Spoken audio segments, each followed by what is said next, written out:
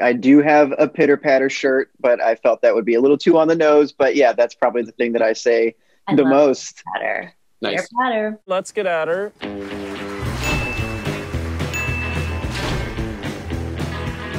This is for both of you, but Nathan, I'd like to start with you. What is the line that fans quote at you the most? Okay, so there's a couple of them, but probably one of them would certainly have to be "Go home, Daryl" is a big one. Hey, Katy. Go home, Daryl. Another one would just be like, honestly, just pitter patter. A lot of people like that one because they want like a holler back response from that one, and so they feel like they can get it. And I don't mind. I'll holler back. Let's get at her. Absolutely. So I love those ones. Those ones are great. As far as like the internet and stuff, it's a lot of like who brought the or like that's what I appreciate about you, or you're snipey, or who brought the rocket, boys. But it's not really at that point. It's like not really for me. It's just for other people to see the comment, and then they all have like a conversation. And it's like it's kind of like a line exchange, and it's pretty funny to watch. Fucking look at this snipe. Fucking love this snipe. Real snipe selling, boys. Dirty fucking dangles, boys. You're a sniper. You're a snipe. People yell at me to give my balls a tug, then call me a tit fucker often, which is an interesting thing to hear from a 12-year-old's mouth. Fuck you, Shorzy. Fuck you, Riley. Fight me. See what happens. I get Ferda all the time. Yeah, mostly Ferda, I'd say, is the most common and easy one to spit out in passing. Must be nice, Ferda. Ferda. Is shouted at me when it's a normal day and it's not pandemic and I'm walking down the street without a mask on and people are just driving by. I think I get that yelled at me and said to me, and people sneaking up behind me and saying that like multiple times a day. I'd say multiple times. It's something. Stewart. I get Stewart a lot too. I get Stewart a lot. That's really a big one for me as well. I don't really get the same sort of public notoriety as Evan or Dylan or Michelle. Or That's Nate. a good thing, Tyler. If people recognized you out of the wig, I think you'd be in trouble. How flattering. Eyes appreciates that about you, or that's what Eyes appreciates. That comes up a lot. Is that what you appreciate about me? And butt stuff. Let's go easy over there, Squirrely Dan.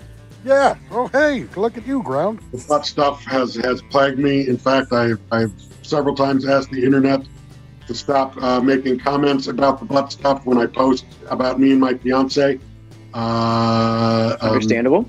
There are just, I understand it's funny on the show, but we've got to remember that in real life, you don't talk about butt stuff with the general public. That is for your closest friends during a game of catch and your most intimate partner. You don't ask about butt stuff on the interwebs.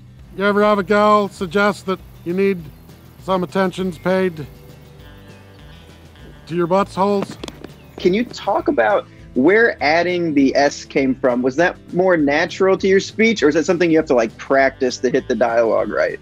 It's funny, we actually have discussions before some scenes about what words I should add S's to. And like I've sat down with Nate and Jacob and Jared and been like, is it funnier if I say all the S's here? Or is it funnier if I save up the plural to the very end of the whole sentence? And Dan was sort of the third hick added. I was, Nate and Jared had already established their characters in the YouTube shorts originally. So when I joined up, I wanted Dan to do something different that the other two characters didn't necessarily do, that was indicative of sort of small towns. And being a touring stand-up, I'd spent a lot of years playing small towns. And my buddy and I, Ryan Denny, toured together a lot. And we'd go to these towns and we'd have guys come up to us after the show. This was how they talked. That's uses a pretty funny stand-up comedians. And it's like, great. I don't know where that came from. Overall, not so bad. Thank you, Miss Katy. I appreciate your assessment. We've seen Katy date a lot of different characters on the show. Is there anyone that you thought was actually a good fit? Ooh, great question.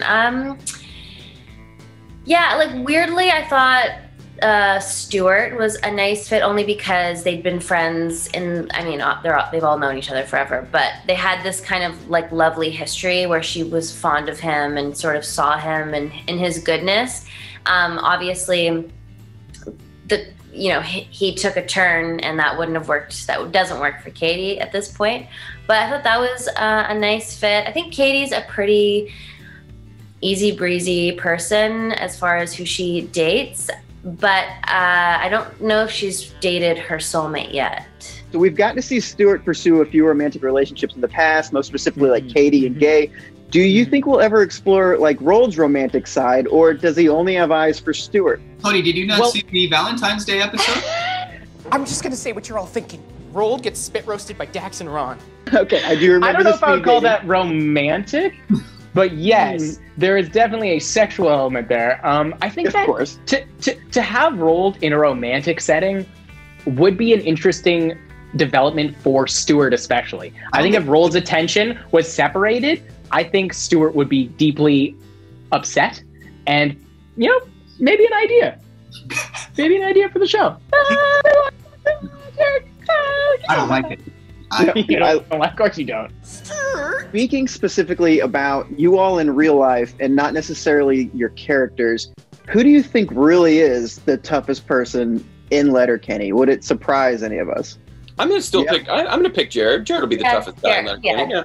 Jared and Andrew, I think. So Jared for sure. That's true. No question. But then Andrew's like a sneaky addition to that, because he's so sweet, he's so calm, he's all of those things, but he does, like, if push comes to shove, he can show up, you know?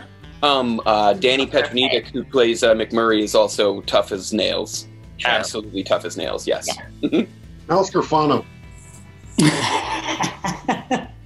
Okay. Got an entire season of Winona Earp while pregnant. That is one badass lady. I mean, I think it's Dio. Like, who am I most afraid of? Dio Horn. Jay and Joint Boy. Yeah, probably Jay and Joint Boy. Yes, definitely Jay and Joint Boy. Because in real life, they're both accomplished. One's a Muay Thai champion. Jay fought for Team Canada. I believe he won a gold medal, actually. And Joint Boy was a boxer, and he was like the Golden Gloves runner-up, so he was pretty good as well. Fights, I would say, are basically essential to the show at this point. Why didn't we get to see that fight with Dierks? And do you think we should have seen it, or was there a better reason for us to not?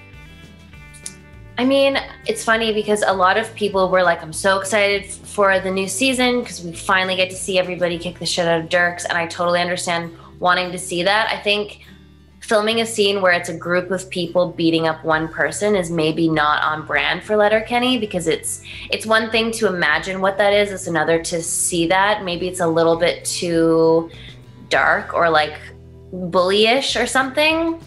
That was kind of what I was thinking, but I get people wanting to see it at the same time. Yeah.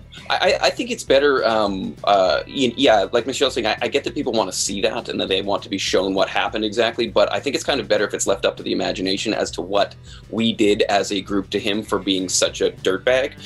So I think that kind of where the myth is stronger than the truth, or whatever the hell you want to call it, but I think not showing it gives people their imagination and they can run wild. What did they do? What did they not do? Did they just pull down his pants and give him a spanking, or did they actually beat the shit out of him? You know, who knows? But the point is, you get to draw your own conclusions. You know something happened, and that's sort of I think where it was best left, is not exactly doing it a little too on the nose if you show everything, and then this one, a little bit of mystique, no big deal. Yeah.